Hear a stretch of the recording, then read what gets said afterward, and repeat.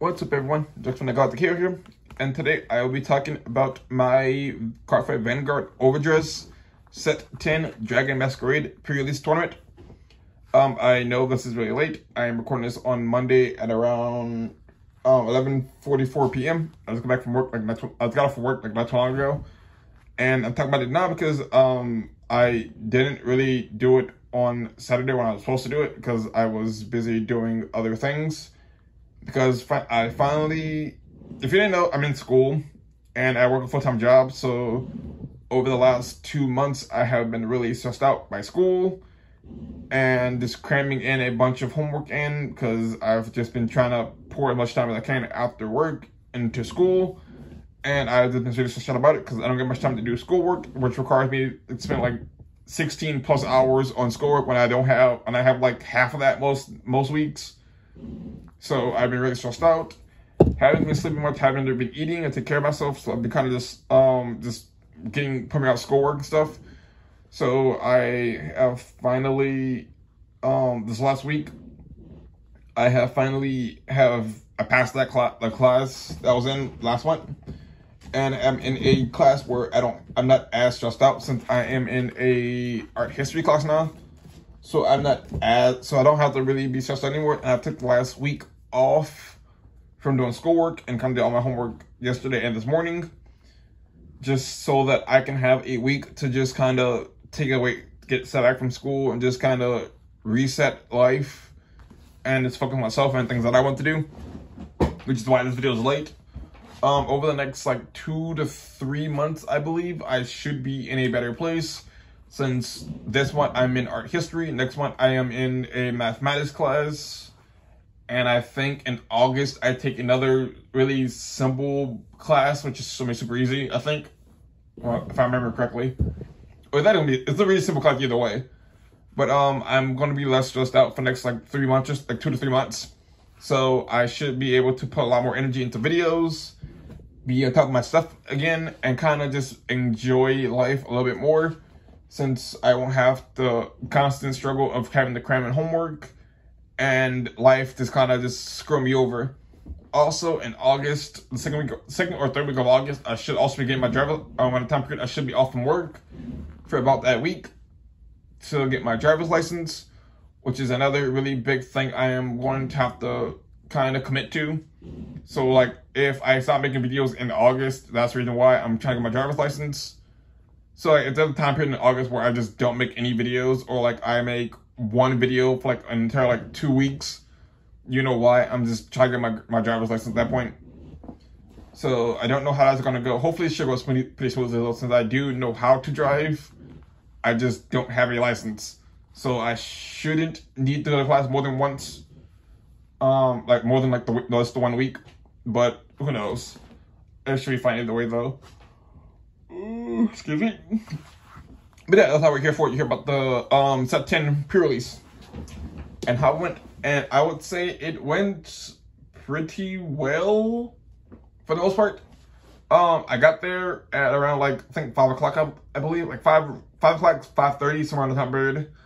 But I was brought there by my parents, who aren't actually my parents. They're kind of like really close friends who basically are my parents at this point in time. Because my bike tire had popped on Thursday morning on my way to work. And I thought that I can probably just end up riding it and just pump the tire up every so often to the car shop and back home, but it didn't work. So I ran to my GameStop. They brought me to the car shop and everything. So I went there. I paid my $20, got my 4-packs, and I pulled pretty decently. I pulled a new ride line that I wanted to build, just super cool. That I don't know how it's like a little deck that basically it's a deck that allows you to stack top like cards of your deck and stuff by calling the top of the card, like kind of like Spyro does, but for your own deck, so your opponent's deck, which is pretty cool. It looks like gonna be a lot of fun, and it's also really cheap, so it's like it's not a really big commitment if I don't like the deck. I also did pull some cards that other people wanted, which is super cool. So now I gotta worry about that and getting those trades done on Friday when I go. Since the prices did come out today, all that stuff should be settled by Friday, which is super cool. But yeah, I did pretty well at the packs. I think I have my binder with me. No, I don't have my binder with me. Oh, it's over here. I got that kind of shit because I pulled in my binder. Since I do have the cards in my binder still. Always like I have some of the cards that I kind of pulled that no one really wanted or traded for in my binder. So I gotta kind of show you guys those cards. Yeah, here's some of the cards I pulled. All the spots are basically cards people wanted. So we got like some really cool cards. Like I really like the artwork of this card up here. It's a little great, this grade 3. That's really cool. Got that. Got some cards over here as well. And then some other things. And then like in my personal binder, which is over here, in my Pikachu binder, I got some cards I picked up, which is like the new right line I want to build. It's like it's like this new like little Star Mage deck that like basically like allows you to select the top cards of your deck, which is super cool. I didn't really know what I wanted from this set since I knew nothing about it. But when I pulled the right line and kind of seen that, I like noticed that the artwork was really nice and I kind of liked it. I thought I'm gonna kind of just pick the cards for them and kind of start building the deck, just see what happens. So I felt that they were gonna be like something like either not really good, but like if they can be anything like the Kira where it's just a really fun deck for me to play. I figured that was gonna be like a really just something really cool. Oh, and I also did pull a frame rare, which is pretty cool. It's like it's got like worth like $10, like $10 or $11, which is super cool. So I made like half my money back, which is pretty cool. And it's just a really cool card to be honest. It's like this is my first ever frame rare that I pulled. Since I don't really open up too much of Cardfight Vanguard Overdress, so it's like super cool that I pulled a frame rare from my first pre-release tournament. Oh, I didn't pull in the grade 3, which kind of sucked. But sometimes I'll only open like 4 packs, like 5 packs so. But I do plan on buying some more boxes at some point on this week. Like 2 boxes to open up on the channel for you guys. And hope that I can pull some more stuff that I want. Another thing I picked up that I still gotta pay for, which I'm paying for on Friday. I picked up a deck that I wanted to build as well. I picked up this deck that I want to build as well. So I still got to pay off the rest of it, but it's not much though. It's kind of an expensive deck, but I already kind of have the funds for it. I just gotta kind of just wait till tomorrow when I get paid, pay it off, and then it's like it's my deck at that point. But this deck is probably one of the most expensive decks that I'm building. But after this deck is built, I probably won't build another deck for a while. So just because this deck is like super expensive. So it's like I probably want to build this deck. It'll probably be the last deck that I build for like quite some time. Just because I don't really want Vanguard to be like Yu-Gi-Oh! Where I have like a bunch of different decks that I don't play. So I'm trying to like cut down my decks and just play decks that I know for sure that I'm going to build. Or pay for decks that I know for sure I'm going to build and want to play forever. Or at least for a while, kind of like the Kira is. But who knows, since I don't have a simulator to play Vanguard on. But if you wonder what the tournament went, I went 1-2. Because they screwed up for round 2, I think, they messed up the bracket. So there was I probably didn't have to fight my round 2 opponent. Not round 2, my round 3 opponent. I think I should have probably faced somebody else. But who really knows at this point. My first match was against Maelstrom, and that match was like a brain melter because we went blow for blow, back and forth on like 5 damage for like 4 or 5 turns, and he only won because I decked out of cards. On his turn he attacked me and I had nothing to guard it with, and I decked out. Like that was like he had like 2 cards left in the deck. He had like when he started his turn he had 3 cards. And I had 1, and I decked out because of it. It was so intense. Like when the game was over, we both basically sat there for like 5 minutes, just kind of like wrap our heads around that game. It was like just a back and forth beat down slogfest. It was so good too. It was like such a fun match. Round 2, I played against I don't remember the deck. I don't remember what deck it was, but it was. It wasn't like a super hard matchup, but it was like a matchup that I didn't know too well, so I kind of just got by just because I was just good up with the deck, I guess. I don't really know. Kind of just skirted by and kind of just won the game outright. Round 3, I don't remember my face off either. No, round 3 was against Lukier, I think the name of it. It's like a pale moon deck. I think the name was Lukier. Something like that. I don't remember. But I played against that and I lost because he kept calling things out of his soul, and because he kept retiring my rear guards, and I couldn't find bases 3 and 4 to get me other heroes out of my deck. And that kind of put me in a position where I couldn't do much of anything because I couldn't find my other bases to call out more heroes. So he ended up winning because of that.